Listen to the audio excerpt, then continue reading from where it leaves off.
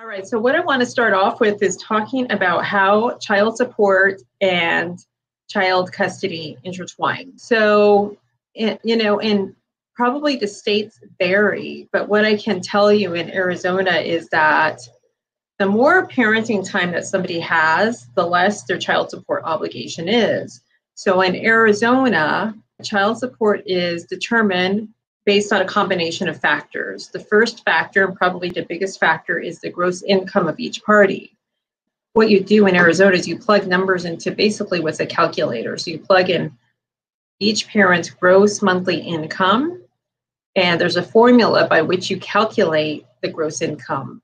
So, many people are paid hourly. So in Arizona, the formula would be $17 an hour, for example, if that's the hourly rate, based on a 40-hour work week, and then you multiply it by 4.33, because not all months are exactly 4 weeks, some are a little bit more. And that's what you use for your number for the gross monthly income. And there's slight variations depending on how you're paid.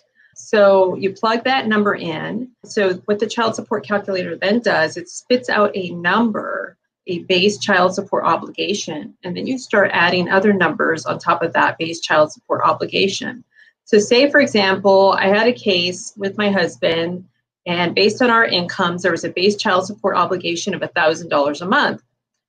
But say my husband was also covering our daughter, say we were separated, my husband was also covering our daughter for insurance purposes, and the cost to insure her alone would be $500 per month.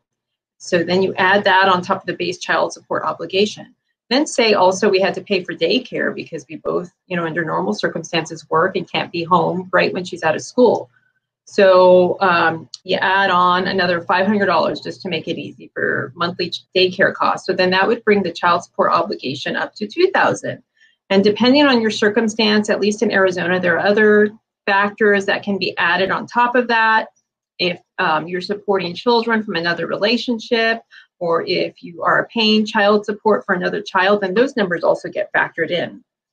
But once you get your child support obligation, in this case, say it's $2,000, then each party's share depends on each party's portion of their combined gross monthly income.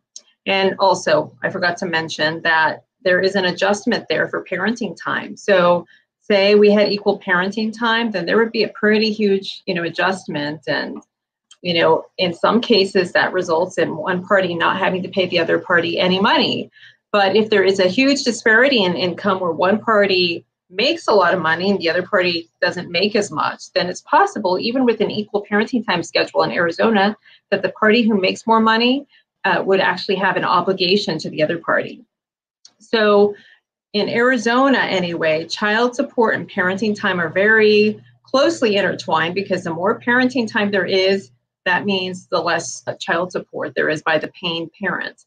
But that's not exactly what I wanted to get at today. Really, what I was talking about was, say you're entitled to parenting time with your child or children, and you also are the parent who's paying child support to the other parent.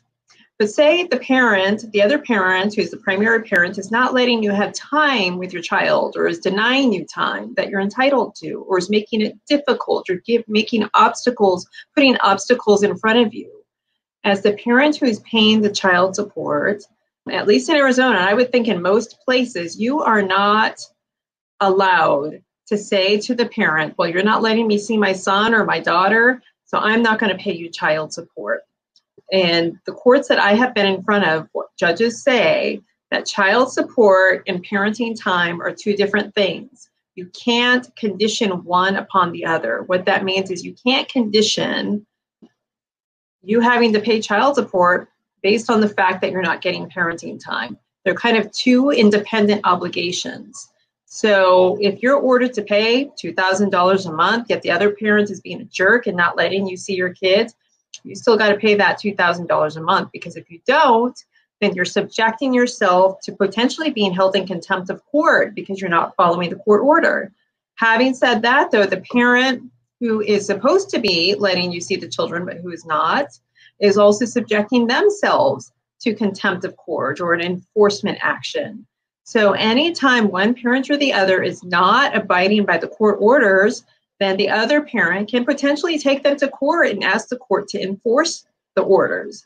And along with enforcement, there may come sanctions. In Arizona, some of the examples of sanctions can be, monetary sanctions, they can be attorney's fees, they can be makeup time. Those are just a few of the examples. But the long and the short of it is if there is a court order in place, you should be following that court order until it's changed.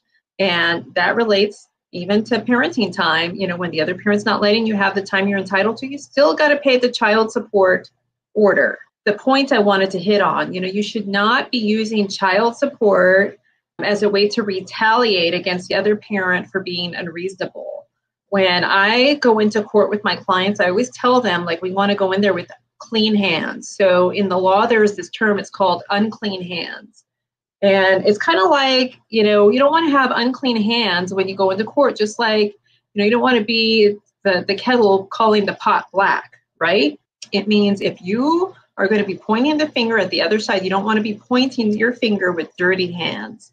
You have to make sure that you are following the court orders or following the law to the best of your ability, even if the other side is being a jerk, even if they're a narcissist, even if they're not following the court orders, even if it's hurting the kids. And if it is hurting the kids, then it's your job to take it to the judge and say, hey, the other side isn't following the court order and it's hurting the kids, and I want you to do something about it, judge. But you cannot and you should not be retaliating against the other parent by not following the court orders.